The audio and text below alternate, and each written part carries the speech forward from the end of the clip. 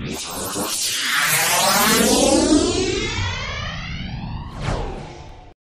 this video, I'll show you how to manage your caption settings when watching videos on laptop or desktop. Let's begin with turning caption on or off. To turn captions on, go to the video player and click this icon. To change the language of the caption track, click the setting icon, and go to subtitles/CC.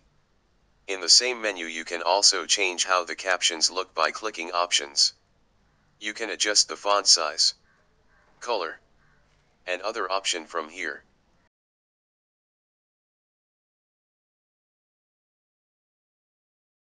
Before we wrap this up, I'd like to show you how to always show captions on videos.